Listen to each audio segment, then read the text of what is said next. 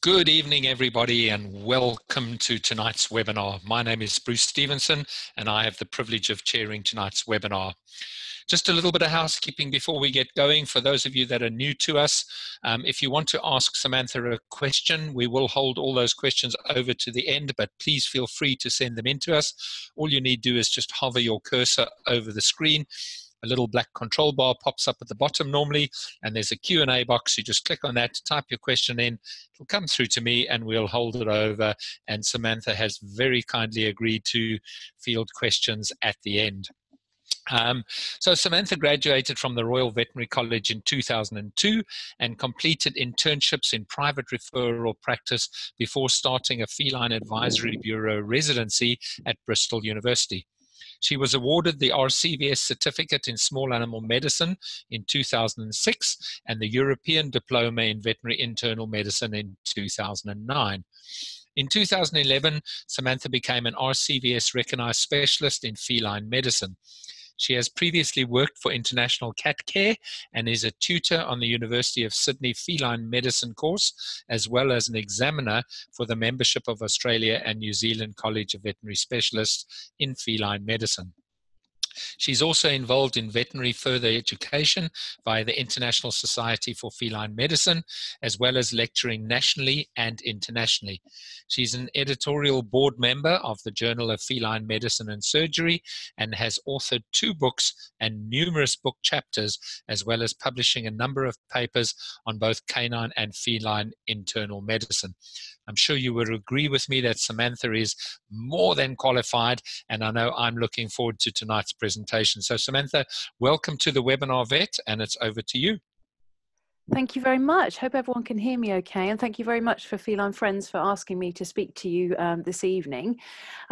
Cats in general, as you probably could gather from my biog, are my special interest. I spend a lot of time doing cat things and talking about cat things, and that's what makes me most happy.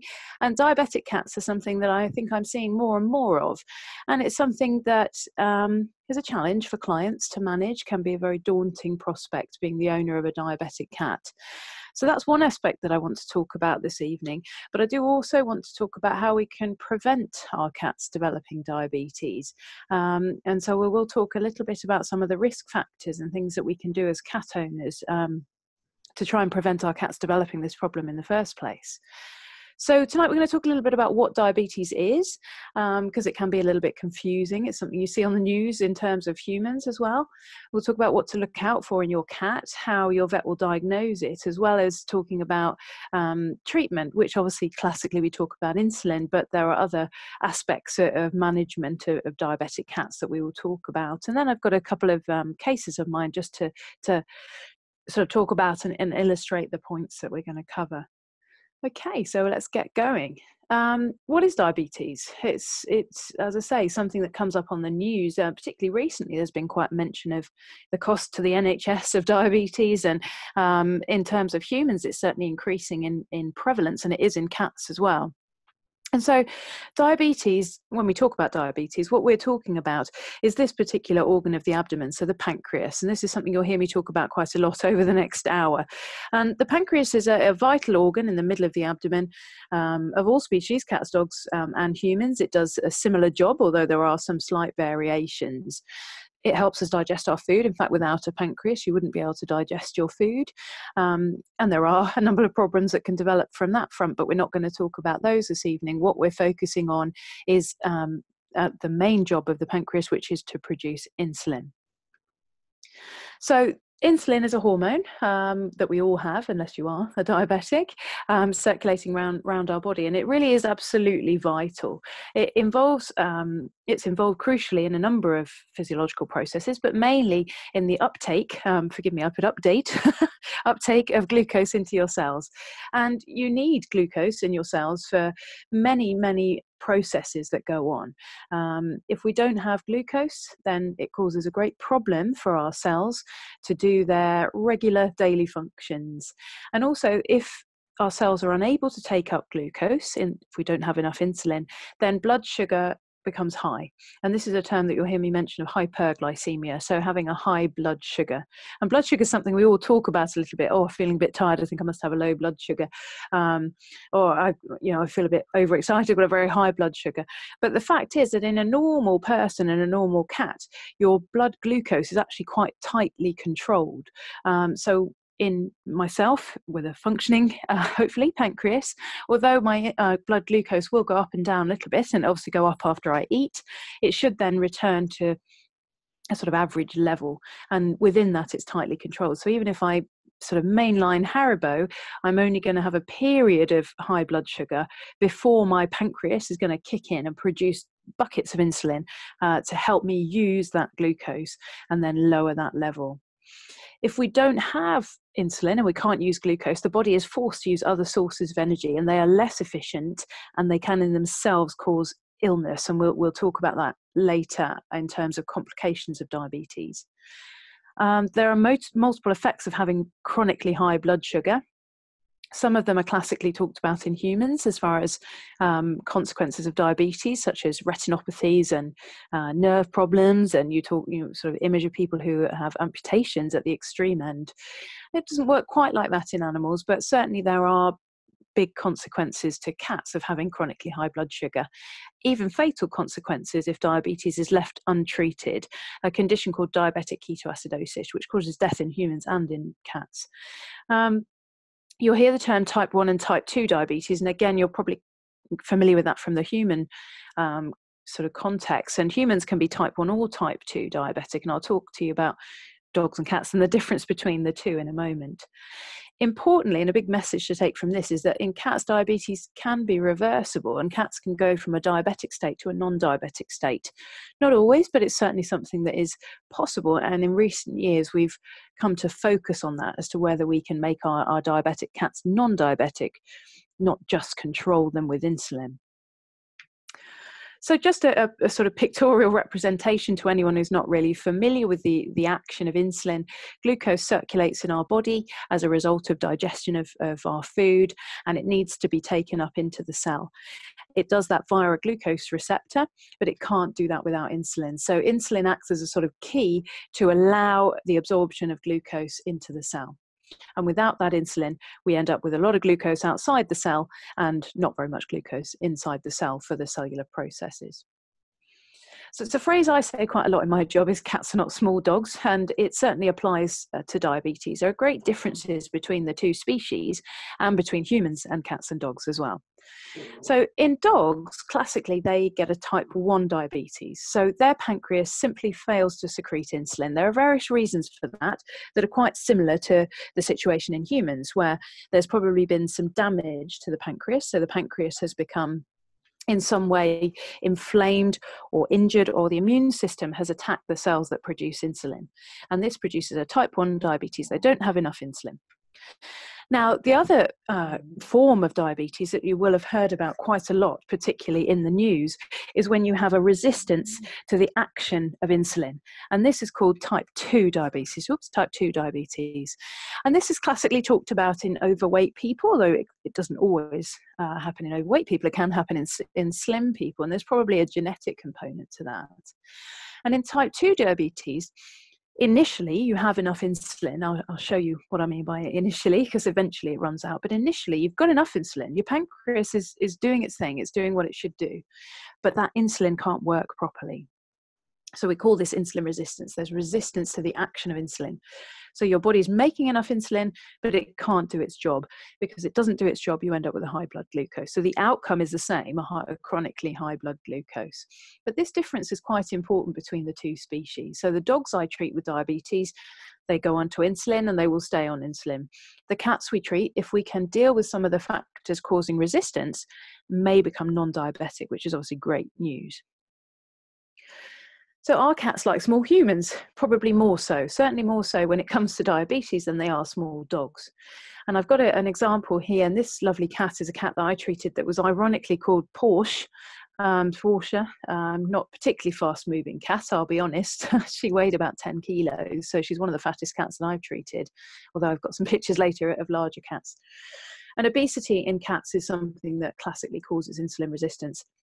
just as it does in humans. With this insulin resistance, we get this chronically high blood glucose. So we're circulating, running at a very high level of glucose because our pancreas is trying its best to produce insulin, producing more and more insulin, but it's just not being used properly. So you're getting a higher and higher level of blood glucose. The pancreas, as I say, tries its best, and so it detects this high blood glucose and it secretes more insulin. So it's doing its absolute best to try and produce more and more to control this glucose into a normal range. But unfortunately, it's meeting more resistance. So you get this vicious cycle. And eventually, that will result in failure of the cells of the pancreas that produce insulin. So they give up the ghost, they get exhausted, and we actually call it that. We call it beta cell exhaustion. Initially, that's reversible. Eventually, it isn't. So eventually, they become permanently damaged, and there are some other processes that go on that contribute to that. And the important point is that that then does lead to permanent diabetes. So they essentially becoming a type 1 diabetic in that they develop a deficiency of insulin. And so we need to act on that and try and get rid of the factors causing insulin resistance. So we have an opportunity to break this vicious cycle and reverse the diabetes. That's not always possible, but it's something that we try and do. And the earlier we diagnose diabetes, the more likely we are to be able to do that. So what are the things that are causing insulin resistance? We've mentioned obesity, and you'll hear me sort of go on. It's one of my other pet subjects is obesity in cats. And here's another enormous cat. It's a picture sent to me by a colleague in Australia. So you can see a very, very obese cat. Other diseases such as dental disease. So this is a cat with very nasty teeth. I know that sounds silly. Think, how does dental disease cause insulin resistance? But anything that's causing chronic inflammation, it doesn't work on its own. So I'm not saying that all cats with dental disease are going to develop diabetes. But these other, what I call comorbidities, so other conditions that cats have, can contribute to it, basically. So it's often not just one factor. And I'll show you a case later of a cat with pancreatitis. And pancreatitis means inflammation of the pancreas, which is unfortunately quite common in both dogs and cats. In cats, it really seems to throw us on the diabetes front. So the cats I see with chronic pancreatitis may also be diabetic. And I know for a fact if I diagnose pancreatitis, they're going to be difficult to manage. So those are challenging cases, but we can sort them out mostly. The other thing that's a big deal in cats are drugs. So there are certain drugs, and they are often being used for absolutely correct purposes, and I prescribe them as well. But there are some that directly oppose the action of insulin, and therefore they can cause diabetes if they're used chronically and probably in the wrong patient. The classic is steroids and prednisolone, and anyone listening who's got their cat on prednisolone, please don't panic and stop it.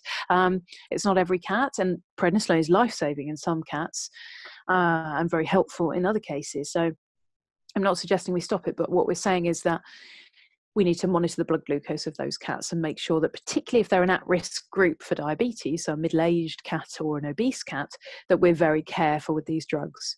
And there are a few other drugs as well that are implicated. Acromegaly, I'm going to talk to you about later. It's another condition affecting the brain that causes diabetes, classically.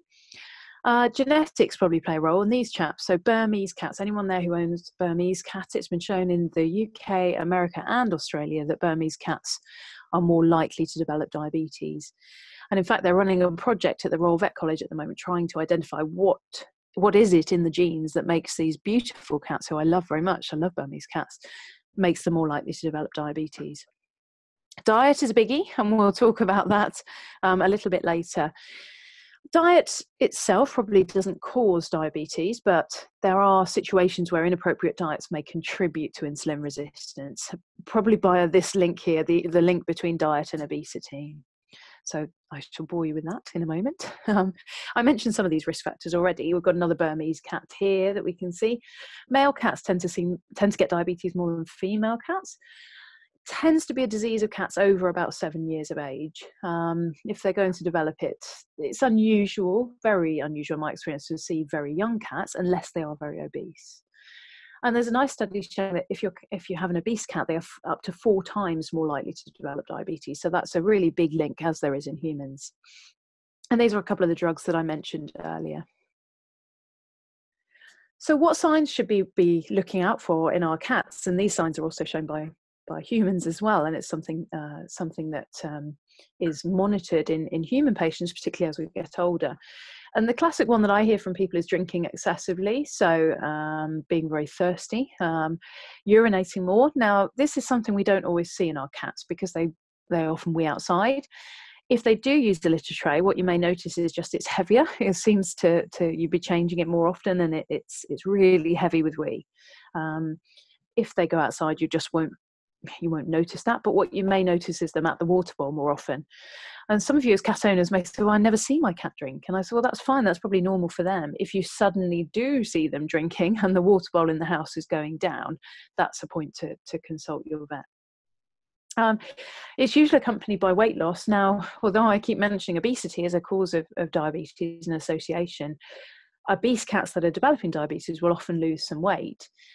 They don't necessarily lose a significant amount of weight, but they may do if they're not treated. So the classic untreated diabetic cat will certainly lose some weight. What they may do is lose muscle and retain abdominal fat. So they sort of seem to kind of get skinnier along their back. You know, when you stroke them, they feel bony, but they've actually look like they've got quite a fat belly. And that would be a classic way that they seem to lose weight. They're often quite hungry. So unless they are unwell, unless they have developed one of these complications, this diabetic ketoacidosis, they would usually carry on eating and sometimes are very hungry and asking for food all the time. And lots of these factors are quite useful because when we treat cats, we can look for resolution of these changes. I'm going to show you a video in a moment of a cat with diabetic neuropathy. So just as humans can develop nerve problems in their feet and hands as a result of being diabetic, so can cats. So that's something that tends to develop later on, can be reversible, but not in all cases. So in some cases, that is a permanent change. They look a bit unwell. You know, they look a bit of what I call a starey sort of hair coat. You know, they don't look in their prime. And if it's not treated, as I mentioned, they may get unwell. And that's the point that they're going to develop vomiting, diarrhea, and anorexia and be really quite unwell. So this is a cat that I wanted to show you with a really severe example of diabetic neuropathy. And what's a little bit odd about cats is they tend to develop nerve problems in their back legs rather than their front legs. So although they may be generally weak, you'll see this cat does a little bit of a, try not to laugh because it's a little bit funny, bit of a ministry of funny walks. But what you can see on here is that, let me just turn the volume down so you can still hear me. This lovely tabby cat is beautiful, a little bit fat. Yeah, looks a little bit funny, doesn't it? And we shouldn't laugh. But what he's done is drop, I call it classic dropped hocks. So you can see that his hocks are on the ground. He's struggling to hold his weight. So he's got to try and get up here, pulling his weight up, really struggling to move around. There is weakness in the forelimbs, but it seems to be just classically more obvious in the hind limbs. And interesting, if you look at the body condition of this cat, is he would be what I would talk about. So he's quite fat in the belly, but his musculature is not very good. And his coat isn't brilliant. And he looks, yeah, if you felt him, he'd sort of be bony along his spine, despite being a little on the chubby side. And certainly the scales would tell us that he is a little bit fat. But he's very sweet, very sweet. Okay, so we've got this collection of clinical signs. What are we going to test for? What is your vet going to look for? And obviously it goes without saying that we're going to look for a high blood glucose. There's a reason why that's not quite so simple in cats, I'll mention in a moment, but a diabetic cat's going to have a high blood glucose, no doubt. They also may have a high fructosamine, and your vet may talk about measuring fructosamine. Anybody listening who has a diabetic cat will probably have had this discussed with you. And what this is a protein that hangs around in your blood, but it seems to, it sort of bonds with some glucose molecules. And when you measure it, it gives you an average blood glucose over the preceding about 2 weeks. So it's quite useful because it's going to be less affected by day-to-day changes, and it's going to give you a general average. And it's often used to monitor diabetes as well, as to, you know, are we effectively controlling it? What's the average blood glucose? You may find ketones in the blood. So anyone who has a diabetic cat would know that when we do find ketones in the blood, we're alarmed. And what ketones are is they are a product of sort of fat breakdown. So if you really can't use glucose because you haven't got enough insulin, your body starts to break down other things, so like fat, and produce ketones, which are life-saving. They are an energy source used by the brain, for example. But if they build up too much, they make you very unwell. So a diabetic cat with ketones in their blood is on the way to being quite an unwell cat. So that's something we would really try and avoid. They'll often have elevated liver parameters on the bloods, and a few other bits and pieces changes that I would look for on a blood test result. in their urine, they're going to have glucose. And again, they can get these ketones in their urine as well. And that, again, alarms me. If I'm finding ketones in the urine, it shows me that we haven't got diabetic control in a treated cat. And if it's a newly diagnosed cat, it tells me to get on with it and treat them. And you can imagine if you have sugar in your urine, it's going to be more prone to infection. So diabetic cats are another group of cats that are very prone to getting urinary tract infections. And that's something that any vet managing a cat with diabetes should be looking for the infection. And what did I say? I sort of mentioned that high blood glucose is not the whole story. And what I mean by that is that when you have a cat going to the vets, I'm sure you will all agree as cat owners, they get very stressed. Now, there is a scheme, which I hope you've heard of, called the Cat Friendly Clinic scheme that I've been very involved with over the last 10 years, where we are trying to make clinics much more cat friendly and therefore result in less stress to our feline patients. But there's no doubt that going to the vets is a cause of stress for many cats. And you can get a high blood glucose just by stress. This happens in dogs, but much less so. It's a cat thing. So we call it stress hyperglycemia. So your totally normal cat doesn't have diabetes. It goes to the vets. You measure blood glucose and it's elevated. And they will also sometimes have glucose in their urine. So you can make a big mistake here if you make a diagnosis of diabetes in a cat that is just stressed. This is a great illustration of why we should be running cat-friendly clinics and we should be minimizing the stress to our patients. So how high does it go? It can go pretty high. So in terms of levels, if I'm finding a blood glucose above 12 to 15, I'm starting to think, is this just stress? And a normal blood glucose really should be under 5. I would say the majority of cats in the clinic, it's going to be between 5 and 10. But if it's starting to get up there, then I should be starting to think, could this cat be diabetic or even pre-diabetic, so on their way to being diabetic? But we must confirm this because clearly starting a stressed cat on insulin would be could potentially be fatal. So it must be confirmed. And a really good way of confirming that is to check what their blood glucose is in a non-stress situation. So at home. And so sometimes we'll get people to measure their pet's blood glucose at home, which I'll talk to you about how we do in a moment, but also simply just checking urine. So if you have an owner, a cat you're worried about and you think it might be stress, then I would ask my clients to measure, to use a little dipstick to see if there is glucose in the urine at home. And if there is, then that raises, again, alarm bells that I should be really looking for diabetes. And this fructosamine that I mentioned, again, in general, one trip to the vets is not going to give you a very high average blood glucose. So the fructosamine is very helpful in that way. If you have a very elevated fructosamine, it means for the last couple of weeks, the cat's had a high blood sugar. And of course, as I tell all vets that I lecture to, we need to reduce the stress in the clinic. And there are things you can do at home as well. If you go onto the International Cat Care website or the catfriendlyclinic.org, www.catfriendlyclinic.org, it will tell you how to acclimatize your cat to the dreaded cat basket and how to reduce their stress in going to the vets. And that's something we should all try and do. It's important when you make a diagnosis of diabetes to also look for these factors that are going to complicate things. So to me, and what I say to people is that a diagnosis of diabetes is a starting point, not an ending point in your investigation. If they have dental disease, it needs to be dealt with. If they have a urinary tract disease, it needs to be treated. And don't forget, this is a group of cats where unfortunately they are getting older, and therefore they are going to get some of these diseases that are quite common in older cats. And dental disease is incredibly common. Hypothyroidism, so an overactive thyroid, kidney disease, and our old friend pancreatitis, which complicates everything. And these are groups of diseases that I see in the same age group of cats as we see diabetes. So we must do a sort of MOT and check we're not missing any other conditions. I mentioned before that the earlier you diagnose a cat with diabetes, the more likely we are to have a chance of putting them into remission. And the cats, obviously, if diagnosed earlier, are likely to be in a better clinical condition. And what I mean by that is they're better body score, better body condition, less of this lean muscle tissue loss, less of the consequences of chronic diabetes, hopefully not walking like that cat that I showed you a moment ago. And so I think we should be looking for diabetes in our older cats, our middle-aged to older cats, certainly in our obese cats.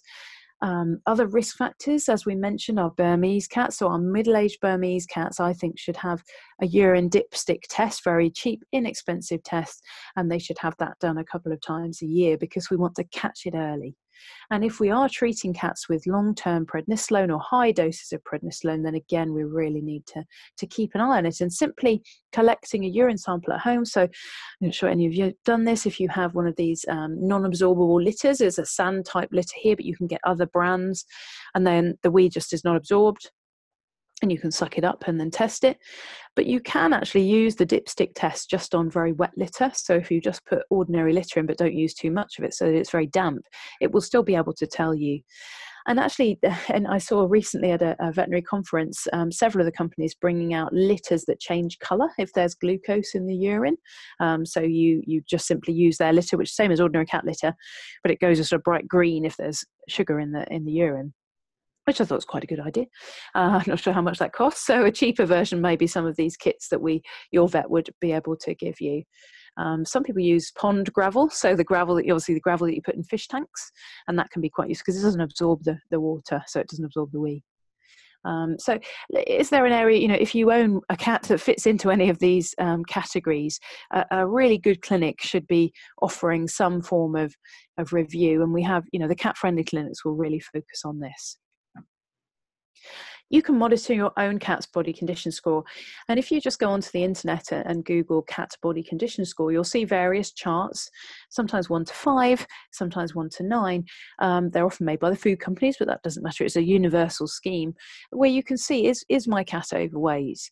And avoiding obesity and weight gain is crucial for avoiding diabetes, particularly in this post-neutering period. So we see these cats that gain weight year on year, just 100 grams here, 100 grams there, from when they're neutered at 4 to 6 months. And these chubby younger cats with a bit of a belly, they're more likely to be obese adults. And those obese adults are more likely to be diabetic middle-aged cats. So this is just an opportunity where we can be really aware of how we're feeding our cats and what we're looking for. And having a good relationship with your veterinary clinic. A lot of them now have healthcare schemes, and in those schemes, you may be able to attend sort of nursing clinics to monitor your cat's body weight. And all of this is good practice as well for getting them acclimatized to the clinic. Lots of gentle handling involved. Okay, so let's move on to the other important bit. We're sort of halfway through our talk, so I want to start talking a little bit about treatment and what we do once we've diagnosed it. The aim, we have to think about the aims and what are we trying to do when we treat diabetes. And number one for me is always improving their clinical signs. So yes, I want to see my sheet of paper from the lab showing me that I'm controlling the diabetes beautifully. But what's more important to me is what my clients tell me and how the cat is. How is the cat's quality of life, the clinical signs that the cat's showing. And I think that's really, really vital. And that's always my aim in managing diabetes. I want to make sure that the cats are in good, what I call lean body condition. This means a healthy body condition score. Not excessively overweight, but equally not very thin. So some diabetic cats have the opposite problem where they're actually very, very thin. So that's an aim. We crucially want to avoid them having a low blood glucose. So you'll hear me mention hypoglycemia, a low blood glucose. And that's very important because that can be life-threatening in cats and certainly very serious. It can result in brain injury. It really is an aim to avoid hypoglycemia. But also we have to consider what we're asking clients to do. We need to make a protocol that is workable. If people are out at work for 8, 10, 12 hours a day, we've got to work around that. And there's no sort of bones about it that it's expensive to treat diabetes. It is one of the more expensive conditions month on month because it's a chronic disease. Insulin is not inexpensive and repeat blood tests are not inexpensive. And it certainly initially after diagnosis, there's a lot of ins and out to the veterinary clinic to try and stabilize them. And that's very important to work out from the outset how you're going to do that and to discuss the costs as well with you, the client, and not come up with very unexpected and very expensive costs further down the line. What I usually say is we want to maintain the blood glucose for the majority of the day between 5 and 15. And if I can do that, I'm pretty happy. But what I'm going to focus on are these clinical signs and making sure that everybody in the family, owners and cats included, everything is working for everybody financially and also in a sort of schedule of life. A secondary aim, and it has to be an aim and it's grown a little more, is to try and induce remission. And why do we want to do that? Well, if we can I remember my sort of arrow chart earlier on. If we can break that cycle and allow these beta cells in the pancreas that produce insulin, so the cells in the pancreas that are making insulin, that are struggling and churning out tons and tons of insulin and exhausting themselves, basically, if we can give them a rest, then sometimes they will recover. And this is a phenomenon called glucose toxicity. So basically having that very high blood sugar for a long time just totally exhausts those cells. And so if we can dampen all that down and control the glucose, then these beta cells might wake up and then start to produce insulin, which is obviously great because then we can take the cats off insulin, which would be brilliant. Another goal is to manage other diseases. And of course, as I've already bored you with, is managing obesity. So this is quite a happy cat at the vet. So I like this picture. This cat's quite rubby, quite happy in a cat-friendly clinic. And some people will always ask me when I talk about diabetes, what about tablets? You know, they may know a friend, a relative, or themselves that are treated with tablets for diabetes. This is used increasingly as a treatment in humans. So if you have type 2 diabetes, then your doctor, before putting you on insulin, may discuss using oral hypoglycemic drugs, they're called. So basically tablets that are going to reduce your blood sugar. These have not been brilliant in cats, is the honest answer. So in general, we say they're not indicated because they have a lot of side effects. So cats are funny. They have a very different metabolism to humans. And there are things that you and I take every day that are fatal for cats, paracetamol being a good example. And so some of the drugs that are used, and even there's been some great developments in this in humans. So some of the very modern drugs that are used in humans may have some horrible side effects in cats. Like the classic one that's been studied is this drug here, which is called glipizide. It still causes vomiting and diarrhea in my experience. And it's possible that we're not treating the disease properly. Throw a few long words in here, but there's concern that basically using these drugs instead of using insulin, we're not controlling the blood sugar enough, and that beta cell damage can continue. And this condition where we have sort of a scarring of the pancreas will continue. There are occasional cases where people absolutely cannot treat their cats with insulin. They may be financially impossible, or I have met the odd person who's so phobic of needles that it really is just going to be impossible for them to treat. And in that circumstances, sometimes we will try these treatments because, as I say, there are some slightly more modern developments in human medicine that have been tried in animals. There's none that are sort of tested and licensed for cats, so we would be using human drugs. So that's the only, and when I say if the cat is not going to be, it's better it's treated with that than nothing. But in general, it isn't effective. So it's something that it works in humans in some cases, but it doesn't seem to work as well in cats. So in general, we're going to be talking about insulin, even if hopefully that is for a temporary period rather than for life. But in a lot of cases, it will still be lifelong. And there are some cats that go into remission and then come out of remission and become diabetic again as well. And when we talk about insulins, we talk about short, intermediate, or long-acting insulins. And the take-home message really as cat owners would be that longer-acting preparations are better.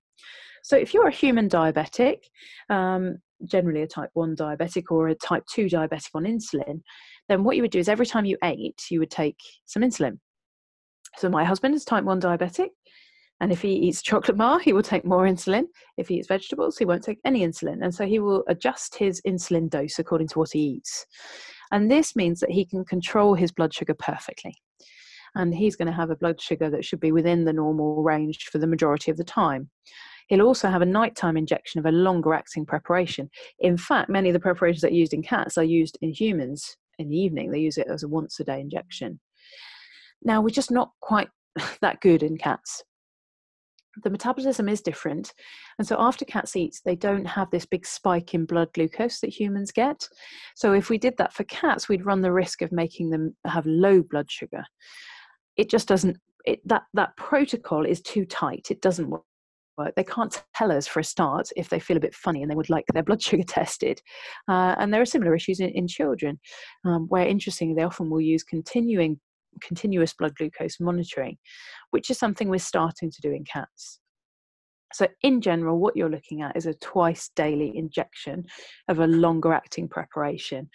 This drug is an example of one that's licensed in the United Kingdom and in several other countries as well, which is called Prozinc. There are other licensed products, and by licensed, I mean they've gone through testing in cats. Formulations that we tend to use are these licensed formulations. And what's important to remember is that they have to be used with the right syringe. And this is something that every year causes some overdose in cats, is that each product will have their own syringe, which I find, think is terribly confusing. So if you're using Prozinc and you use a can insulin syringe, which is another brand of insulin, then you will have the wrong dose, because they have a different amount of insulin per unit of volume. So it's very important, if you are using insulin, to use what your vet has given you to use with that product, which is often branded with that product. So it's basically double checking that it is the right syringe. And this is a picture. Anyone, I hope you're not watching if you're too squeamish of needles, but this is sort of an example of where we would inject cats. So they tend to be injected around the scruff, where you see people give vaccinations. But we do like to move it around a little bit. So sometimes we'll go down the cat's body. So we'll start doing injections here one day, and then we'll do one lower down and one on the other side. This is, again, a little different from humans, where they tend to inject intramuscularly. Sometimes what we're talking about is injecting just under the skin. Ow, excuse me, my kitten is just jumping on my knee with his claws. Okay, so what if your cat has been diagnosed as diabetic? What tends to happen when we introduce insulin to cats or dogs is that they stay in the hospital. Now, this doesn't always happen, but in general, they may stay for at least a day or so. The main reason for that is not to check that we've got perfect control of their blood sugar, but really to make sure that we are not over treating them because of this risk with having a low blood sugar, because they just can't tell us that they feel like they've got a low blood sugar. This is a big ask. We're asking owners to learn how to give injections. And it's very easy for me, because I've worked with animals since I was very young. I worked in a vet clinic. Injections are second nature to me. But I have to be very aware that for owners, this is absolutely terrifying. And I had a dog I diagnosed last week, and as a newly diagnosed diabetic, and absolutely lovely owners. They love their dog, but she said her hand shook and shook when she gave the first injection. And so your clinic needs to be there to support you. And that's absolutely vital. It's not acceptable to send a client away with a bottle of insulin and syringes and get on with it, come back in a week. If your clinic does that, go to a different clinic. These cat owners need great support, and dog owners. So what we say is we'll start on insulin. It won't be a perfect dose, but it will be a dose just to get everybody used to this and to start treating the cat. And then after a week or so, we'll have another look and we'll see how we're doing. And there are some mistakes that vets make in managing diabetic. Oh, my kitten's playing with the headphones now. I shut him out as well. Just authentic. I do have a cat in here. We recheck after a week or so, but don't change the dose too quickly or too frequently. And this is a real error that vets make. They tend to panic a little bit, and the blood sugar's still high. Oh, I must increase it. The next day is too high. I must increase it. And that's too quick. Their body can't get used to it. There's a settling period, I say. So, the changes should happen. Absolute kind of maximum minimum time between injection changes would be 5 to 7 days. So we get a slow escalation of the dose to try and work out what works for that cat. And what I say to clients is that could take 6 months potentially, a minimum probably of 3 months, for us to find the dose that works for you and your cat. And it's got to be this slow progress. Otherwise we run into real pickles and real problems, and we can make cats really poorly. I think one of the things that's a challenge for people getting used to injecting anything really, I mean, it tends to be insulin, but we have the odd other thing that clients will inject at home. And that's just getting used to the syringes and the needles and the bottles. For some people, an injection pen works better. So in humans, they would always use an injection pen where you have a sort of a dial that you turn for the dose. And then you take a lid off, and it has a needle. You change the needle on it, and you sort of press down on the plunger of a chunky kind of pen. And some of the insulin companies do make those for cats, and that's a consideration, especially if people are struggling a little bit with handling the syringes. It's not perfect, and don't make it for every type of insulin, and it's difficult to make subtle changes with those. So if you want to make a small change, a quarter of a unit, half a unit, as we often do in cats, it won't necessarily tolerate that. Insulin needs to live in the fridge, and ideally not in the door, because the door is so subject to much more sort of temperature fluctuations, but equally not at the back where it's going to be frozen. It needs to be somewhere with quite a consistent temperature. Also, agitating the bottle was, if you actually shake a bottle of insulin too hard, will reduce the effectiveness of that insulin. So just gentle agitation. And when people start injecting, I always say, if possible, have 2 people there and double check the dose. If I am injecting insulin in the clinic, I always show somebody else. This is a potentially very dangerous drug. And so I will say, is this 3 units? So yeah, 3 units, carry on. And that just makes me feel a bit better. And so I say to people, just double check it with someone else. You can get sort of magnifiers for the syringes because they're very small. And so if you can't see the numbers very clearly, and you can get these magnifiers. So there are tips and tricks out there that your vets should be helping you with. But those are the general principle. And we often get people to practice on a soft toy or an orange, which sounds a bit silly, but it's just getting used to handling. And so we'll have a bottle of water and we'll sort of get clients to practice with that. And veterinary nurses are tremendously helpful here, much more patient and better than me at teaching people how to do it. And they should be able to demonstrate it in the clinic. So the client should do it in the clinic, because do it where you've got help and support, because when you go to do it at home, it is really scary and your hands will shake like that client of mine. There are a few golden rules when you're managing a cat with insulin for clients. One of those is making sure you are confident and you are happy to do it. If you suddenly feel nervous, you're not sure of the dose, you're not quite familiar with the syringe, it just feels a bit too scary, then always check with your clinic. Never give insulin if a cat is unwell or seems unwell. If they are completely off their food, if they have vomiting and diarrhea or anything like that. These are not the cats that are left, see how they are next day at all. These are cats that need to go to the vets to have their blood sugars checked and to look for any of these other diseases. The other thing is that we say to clients is you must never ever adjust the dose without discussing it with your vet. Now, people who own diabetic animals often become absolute experts at diabetes management. They become completely brilliant at it, better than their vets. They know their pet very well.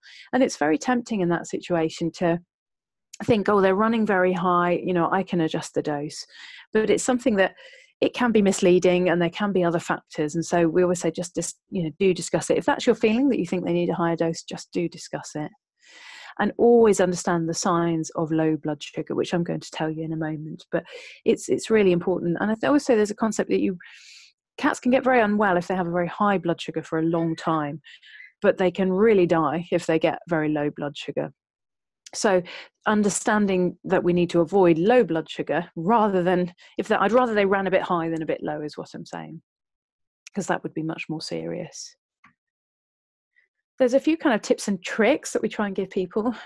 Ideally, they're injected at the same times each day, but this is where we have to be realistic. If someone has a high pressure job with working different hours, I would find it very, very difficult to give injections at the same time each day. I have children, I'm very busy, it is hard. So I say ideally, but it doesn't matter if it's an hour different or something. I don't want it to be at 12 and 8 and then at 8 and 4, but if it's approximately the same. And we usually say, give it when the cat's looking elsewhere. And they really don't feel it. If they do, then we need to look at the injection technique, because these are very narrow, very sharp needles. And so they shouldn't feel it. They really shouldn't. Very occasionally you'll catch a little nerve and they'll do a flinch. Same happens to my husband when he's injecting insulin, but otherwise they shouldn't feel it. And every injection has to be a new syringe, because every time the needle goes through a needle cap, it will blunt them. And then if that needle then goes through the skin, that would be very blunt by the time you used it again. It also could introduce infection. So always using a new syringe, which have built-in needles, so that you don't have to fiddle about with the needles. The needles are built in.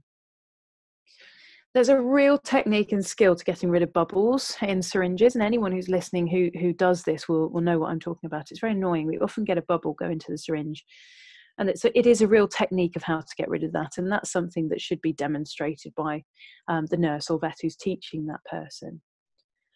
And I put stay calm here because it is really stressful. It's stressful to manage. If I had a diabetic cat, I would be super anxious about it. Even with my job, I really would. And the other thing to say is if you think it went wrong, if you think maybe you injected through the skin, which is something that happens, you go in one end and out the other, or the skin is wet afterwards, you think, oh, I've just injected that sort of on the top of there. Don't give another injection.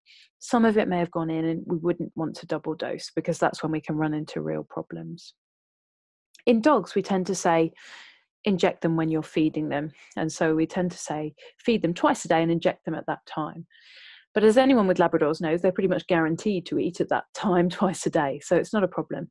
In cats, if they are grazers, that's fine. You don't have to change them to meal feeding if they're grazers. They tend to have a slower onset of their, obviously after you eat, your blood sugar gets higher. In cats, that tends to be a slower process. And that's why we use these longer acting insulins. So that's not a big deal in itself. So I say generally offer them food while you're doing it, just so it's associated with something more positive. But if they are cats that to and fro to a bowl of food, then that's not a problem. So I said we need to look out for low blood sugar, and we certainly do. They tend to look drunk. That's the bottom line. They're wobbly, they're weak. They could be look vague and a bit vacant, or just not doing what they normally do. As that gets worse, if they start to develop more severe signs of low blood sugar, then they may start to tremble. And worst case scenario, they can have a fit if they have very low blood sugar. But start at this point, hopefully, and identify these points, and then have the cat checked at the vets. As I mentioned, it is really life-threatening, and so an emergency vet would have to be contacted. In some situations, you can try putting a little bit of something sugary on their gums, but this is not straightforward in cats. I mean, if you have a large dog, then there's obviously more gum to be able to do that too. And some vets will provide you with some glucose gels, and so humans tend to use these sort of glucose gels that are absorbed through the gums. And certainly in very severe emergency situations, a first aid step would be to put a little bit of syrup or a little bit of sugar or something like that on the gums. But what we don't want to do in a cat that's having a fit or collapsed is to try and put liquids in their mouth, because they could choke on it. So the most I would ever recommend is putting a little bit of one of these glucose gels on the gums whilst you're on the way to the vets. Now, I said in the last little bit here, I want to talk about diet. And diet is something that's received quite a lot of attention in diabetic cats recently. As you know, cats are carnivores. They're true carnivores. You cannot have a vegetarian or a vegan cat. It is not possible. They will die from various horrible diseases. And so cats need a high protein diet. And the majority of cat diets have enough protein in them. And it has been shown in a couple of studies that having a high protein and low carbohydrate diet, along with insulin, so not on its own, but along with insulin, may increase the chances of a cat going into remission, which is great. Other studies have not quite confirmed this, and it's not something that's 100% agreed on, because it probably more depends on the cat's body weight and body condition. So in theory, if you have an overweight cat and you feed them a high carbohydrate diet, but they still lose weight and become a healthy body weight, then they would still have a higher chance of going into remission. But the consensus of opinion is that they should have high carbohydrate and high protein, low carbohydrate diets. Sometimes you won't have a choice. So sometimes the cat will have a concurrent kidney disease or another condition that means that diet takes priority. Majority of diabetic cats are fed a commercial diet. So there are many commercial diets available that are designed for diabetes in cats. And so in general, those are recommended, or there are some other diets that we can use. Protein is used as an energy source, and there are anyone who's interested in nutrition, consensus is around 12% carbohydrate as a metabolizable energy unit. If you're someone who reads the packets of your pet food, then don't panic. The labeling of pet foods can be terribly misleading, and it varies between sort of dry weight of the food and the amount of moisture. So don't panic if you can't interpret that. In general, foods that are high in protein and low in carbohydrate will be marketed as diabetic diets. In dogs, we tend to increase the fibre, but not so in cats, because that makes it less palatable. Basically, cats are less likely to eat a high fibre diet, and high fibre tends to be higher in carbohydrate as well. If in doubt, a wet food is going to be better than dry food, because wet foods, by their nature of being wet, tend to have higher protein and lower carbohydrate. So if I have no choice, then I'll change to a wet food over a dry food.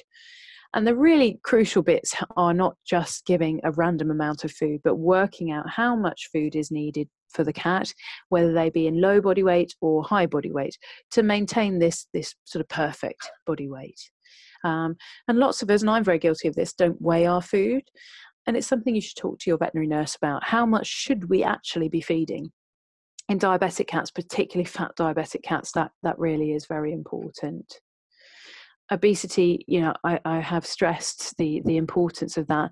And in fact, even a small amount of weight loss can make a big difference. So we generally accept that even if you achieve 10% weight loss, which if you have a really big heifer of a cat here, isn't going to be perfect body weight, it will still make a difference. And so I say to people, don't be disheartened. Even if you can get some fat off, some weight off, then it's going to be of benefit.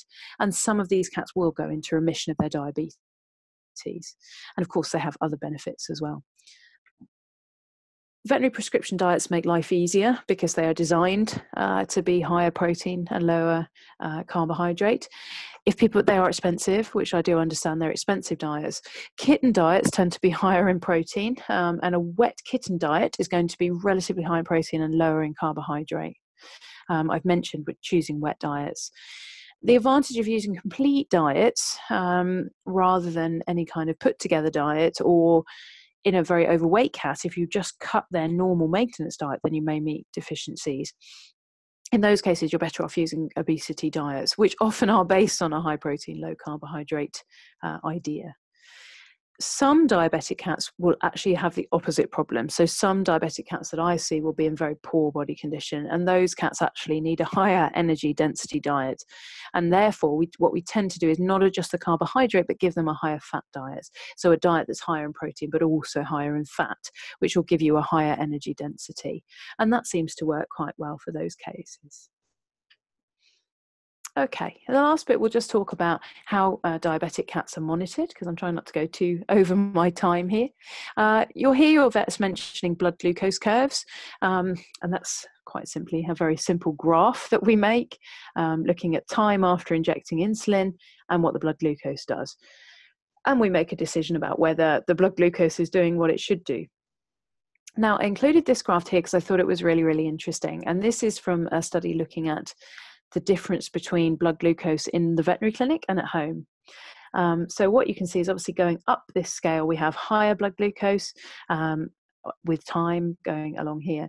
And you can see that in the clinic, the cat is running at pretty high blood glucose. So I might see that and make a decision that we need to increase the insulin. The same cat at home without stress has got a beautiful curve, and in fact, a bit low here. I would make a completely different decision about the insulin dose based on that. So that's something I'll talk about in a moment, as to whether doing home blood glucose curves helps us manage these cats. In general, they still can be useful in clinic if we take into account this stress, but they may change from day to day. So we have to interpret it according to clinical science. So I will throw away the curve that someone sends me if they say the cat is totally fine and well, and they're not drinking excessively. So it has to be interpreted with the cat because of this issue with stress particularly. But you'll hear that discussed. What's very important is what the client measures and what the client does at home. And so anyone who owns a diabetic cat, I say they need to keep a daily diary. And that's really useful for your vets and nurses to see how things are going. And in that, we say record how they are in general. We use the term demeanor. That means, are they happy? Are they sad? Are they energetic? Whether they are playing, feeling much better. Their food intake, how much they're eating. Water intake is very crucial, and we know that water intake is really proportional to blood glucose. So if you can't measure blood glucose, but you can monitor water, then that will show you whether the insulin is being effective. And some people will say to me, well, I've got dogs as well. I've got dogs and cats. How do I know? I said, well, just the whole house's daily water intake, assuming everyone else is consistent, will tell you what that diabetic cat is drinking. So we would assume that a dog fed the same each day would drink about the same. So it gives you just a vague idea that is still useful. And then we ask owners sometimes to monitor urine and blood glucose, and always sort of write down when they're giving insulin. So this is just a small example here. And some people do some absolutely fantastic spreadsheets that are much, much more useful. But this tells us what we need to know. Cats had 2 units at 8, another one in the evening. We've got a water intake there. We've got a food intake. And so that's all very useful information. I mentioned urine testing and that you could just test soaked litter. And so sometimes vets will ask owners to test urine. I won't make day-to-day changes in insulin based on this, but it's giving us a guide. So quite simply, if we see these ketones that I mentioned, I know I haven't got brilliant control. And I know that I probably need to look into what's going on here, and that I should be a little worried that the cat may be becoming unwell. However, also if I don't find any glucose at home, I need to say, is this cat diabetic still? Are we over-treating? Is there too much insulin here? If it's continuously high with glucose, then perhaps we're not giving the cat enough. I won't necessarily adjust the insulin based on that, but it prompts me to look into it. And so again, what an owner is doing at home is telling me a huge amount about what's going on with this cat's blood sugar. And then I have mentioned briefly monitoring blood glucose at home. And this is something that is growing, really growing in sort of acceptance. And 10 years ago, we would have said, oh, it would take an exceptional client to want to do this. But now we are seeing more and more cats where owners will measure their blood glucose at home. This is massively useful to us. It avoids this stress of going to the clinic. It tells us what's happening at home. And it is amazingly well tolerated. Now, there are some cats that this just, you're probably some people listening thinking, oh my God, I could never do that on my cats. And that's fine. I've probably got one of my cats that I could, and one of my cats that would run the other direction. It isn't painful, and it's just like what our human diabetics would do. It's also a lot cheaper. So going to your vets for a blood glucose curve could potentially cost several £100s, whereas having your own kit at home and measuring the blood glucose and emailing your vet the results is clearly saved quite a lot of hassle. And people can be trained to that. And also, anyone interested, there is a YouTube channel for International Cat Care, which has brilliant guidance videos, not just on this, but on pilling your cat, handling your cat, just tons of really, really useful videos and information. If you're into cats, then have a look at that for sure. I've got a video just to show you how we do it. So I'll just show this for a moment. So what we tend to do is warm up the ear with a little sort of warm swab. You're probably wondering why you put Vaseline on. We put a little bit of Vaseline on the ear, and the reason for that is it stops the little drop of blood from spreading into the hair. So put a little bit of Vaseline in, and then you use often a needle, or this is a they use them for baby heel prick testing. So it's a little lance, basically. Makes a tiny little hole.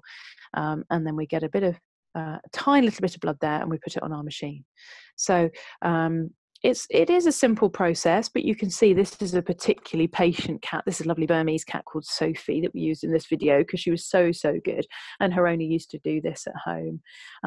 So there's some cats that will tolerate this, and there are some cats that won't. It should always be a positive experience. So much as I'm saying we don't want to give them treats and we want them to be in a good body weight, this might be a situation to give them a little high protein treat so that it's a very positive experience. And we wouldn't expect clients to do this all, several times a day, every day. It would be something, if they did it once a week in this initial stabilization period, would be, super useful to us. Just a quick note, it's a little bit of a busy slide, but just to go through with you briefly about remission, I mentioned this glucose toxicity thing, and the cells of the kidneys, of the pancreas basically recovering. And it can be a little bit of a challenge, because if you have a diabetic cat who suddenly goes into remission, then we we don't want to carry on giving them insulin, obviously, because we could make them quite unwell. And so we look for cats that don't have glucose in their urine. All of these measures of blood glucose that we look at, so the fructosamine and the glucose, all goes back to normal, basically. And again, that home blood glucose monitoring, really useful here, because if you just check the blood glucose in the morning before you give the insulin and it's normal, then that suggests the cat does not need insulin and is going into remission. This cat is a Bengal cross cat called Tony, which is a brilliant name. And he came to see me with diabetes, but he was on a very odd diet, which I'm sure that the owner would concede. And he was fed a variety of different foods. And I think that had contributed, not caused, but contributed to his high blood sugar. And he was a cat that when we sorted his diet out, and we got him onto one of these sort of diabetic diets, who, did very, very well and actually went into remission. They can recur, so diabetes can recur. So we have to keep them at a good body weight. We usually continue to feed that diet and monitor them very closely, again with urine testing at home, for example. And just a word on unstable diabetic, and forgive me the sort of slightly gruesome pictures, but it's just to say there are some conditions that are very uncommon in cats, but will cause diabetes to be very difficult. I've mentioned dental disease. This is a horrible condition in cats called hyperadrenocorticism or Cushing's disease. Those cats are invariably diabetic. And this is a cat with acromegaly. We've mentioned pancreatitis complicating things as well. Just a mention of the potentially life-threatening complications of diabetes and why we do get so excited about it. And we have mentioned this diabetic ketoacidosis. And just say that can occur sometimes, unfortunately, randomly in cats that seem to be well controlled. Dogs don't seem to do this so much. It's a real cat thing, probably when they get a touch of another illness, for example. And low blood sugar, a real risk when cats are entering remission. If they're given double doses of insulin, which unfortunately does happen, the partner comes home and doesn't think the cat's had the insulin and so gives it again, or God forbid we read the syringe wrong, and that even happens in veterinary establishments. An overdose of insulin is given. If they're not eating, if something causes them not to eat is the other thing, and they have the same dose of insulin, then that can cause a problem as well. A couple of cases before I let you go on with your evening. Sophie, you saw in the video of the home blood glucose testing, and she's an awesome cat. I treated her for a long time, a little on the chubby side, as you'll agree. Cats that when they've been to the vets, we do make them look a mess, don't we? She was diagnosed with diabetes, seems to have no other health problems, according to the client. And she had a lovely, lovely owner, a very wealthy older lady who used to be bought by a driver, which I love. She used to be bought by a driver every time she came in, and she would come as often as you asked her. But she did have some issues with using syringes, which I greatly sympathised with. She had very poorly controlled diabetes, and she was being treated with a particular type of insulin, but only once a day. And that was done because the owner was struggling with the injections, but I think that really was contributing to her problems. The dose had been very quickly increased. Remember, which I told you is one of my bugbears. Don't increase it too quickly. But she'd had the odd episode of being unwell when you really questioned the client. Although initially saying she was very happy and healthy, she would have the odd period of being slightly unwell. And when we investigated her, we did find a lot of factors. There's hypertension, high blood pressure, pancreatitis, and dental disease. We found a lot of other bits going on. So you can see a few problems there. And I mentioned how pancreatitis challenged things. And so when we have pancreatitis, we just aim for a reasonable blood glucose, avoiding very low and very high. So we changed her for twice a day. We managed her pancreatitis, we sorted her teeth, and she did very, very well. So she was an example of a case with other diseases that we couldn't perfectly control, but we could do our best. And certainly using a twice a day protocol at a lower dose was very helpful to her. And this is Pumpkin, who was in a photo just now as well. And he was presented to me again for very severe clinical signs of diabetes. So he'd been diagnosed and he was drinking buckets of water still. He was quite happy, and he had very high doses of insulin, which had been, appropriately increased. And despite that, the glucose was very, very high, and he was starving. So he used to break into the neighbours' houses and steal their loaves of bread. So he was caught running out of someone's house with a loaf. And at that point, I think the owner thought this is getting ridiculous, and he was on an enormous dose of insulin. So anyone without a diabetic cat, we tend to use 3 units, 5 units, something like that. He was on 15 units twice a day, and he still was so uncontrolled. And in a cat like that, we've really got to look into it. He had various blood tests, which led me down the line of doing an MRI scan. And he had a tumour. He had a tumour in his pituitary gland that was secreting growth hormone. And this is a condition called acromegaly. And some very clever people, which is not me, I do the diagnosis, I let someone else do that. They actually, at the Royal Vet College and a couple of other centres, will go in and remove these masses. And then they are no longer diabetic. So they'll have fantastic outcomes, these cats. Obviously, there are complications and there are other hormones that are lost when you remove these lumps. But he did incredibly well. He was off insulin, and we didn't see him after a couple of years, and he was doing very, very, very well. And this condition is probably a bit underdiagnosed as the conclusion. So the Royal Vet College did a study, and lots of more diabetic cats than you'd expect actually had this condition. So in summary, and I finish my talk now, diabetes is unfortunately quite common. We tend to see it in middle-aged to older cats, and we look out for weight loss, drinking, urinating, and usually with a good appetite still. We manage it with diet and insulin, and remission is now possible. Monitoring is required, and it is best done at home if that's at all possible. And the prognosis is better if we diagnose them earlier. And we do need dedicated owners for these type of conditions. I'd like to thank you very much for Feline Friends for asking me to speak, and everyone for your patience listening to me. And I'd be very happy to answer any questions.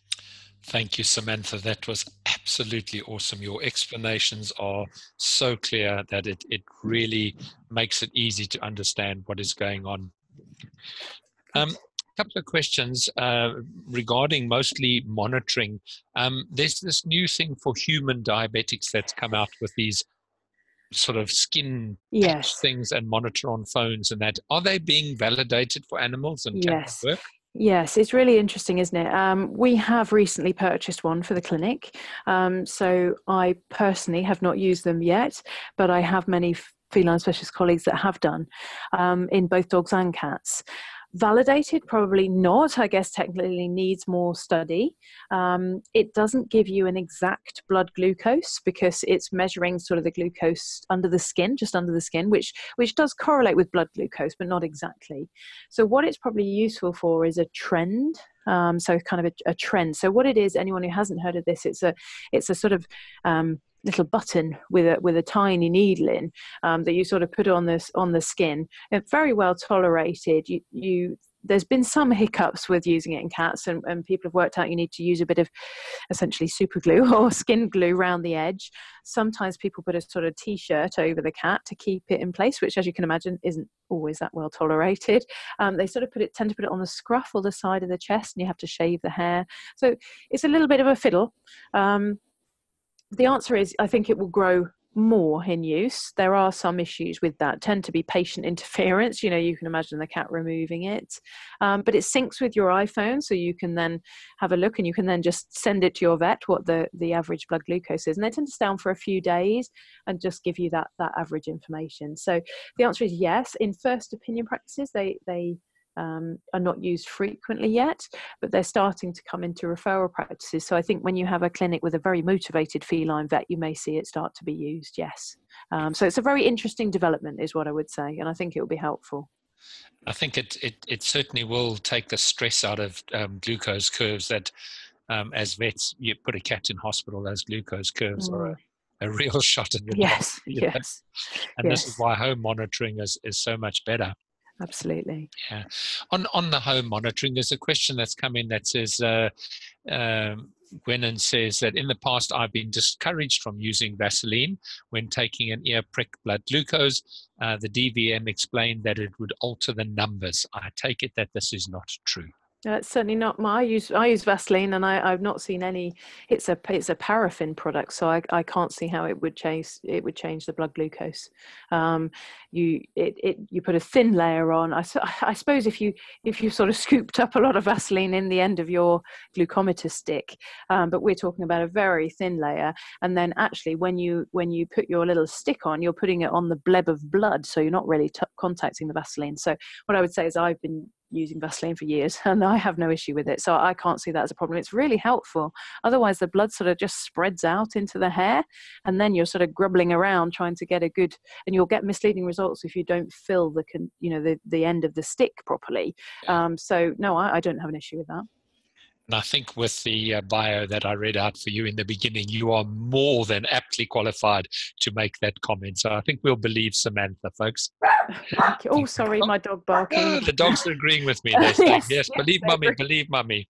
I shut all of these animals out, would you believe? They've all broken back in. I apologize. Well, that's good. They want to be with you. Why not? I'm just filtering through here. We have got loads and loads of comments coming through, and I think I really want to share them with you. Excellent webinar. Thank you so much. That was an outstanding lecture. Fantastic presentation. Thank you. You have made feline diabetes seem so much more easy now. Brilliant presentation, and it goes on and on and on. So really loads and loads of applause coming through in a verbal sense for you, Samantha. That's very kind. As I said at the beginning, it's one of my favorite kind of subjects, and because we can tell. We can tell. Yeah. One last question before we go. Nicola asks, in your page on early diagnosis, you mentioned indoor cats being at a greater risk. Why is this? Yeah, this is nothing against indoor cats. We increasingly see cats that are kept indoors. That really relates to inactivity and weight gain more than anything else. So we unfortunately know that cats that are kept indoors are more likely to be obese or overweight and inactive.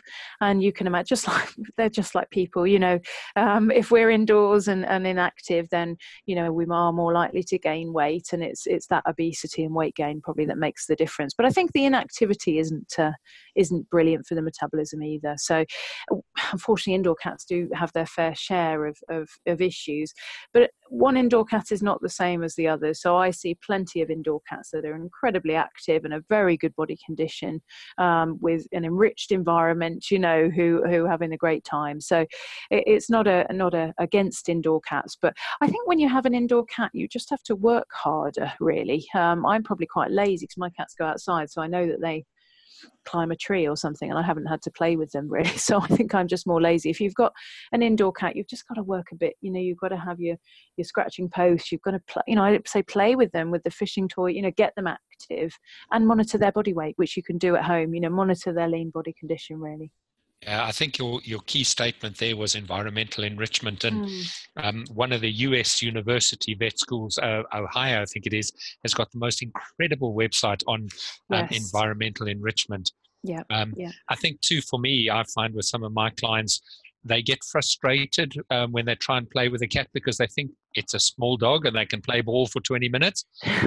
Cats are predators. They're meant to have massive bursts of energy for short periods of time and then fall over and eat whatever they've caught. So don't lose heart, folks. Keep playing short little games often. Yeah, definitely. 5 minutes a day makes a difference to an overweight cat. Yeah, absolutely. Yeah.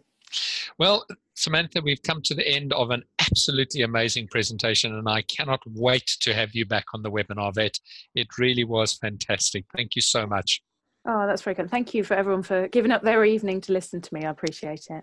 And folks, thank you so much for attending. We do appreciate it. I hope you've learned as much as what the rest of us have. To my controller in the background, Peter, thank you for making everything happen seamlessly. And from myself, it's good night until the next time.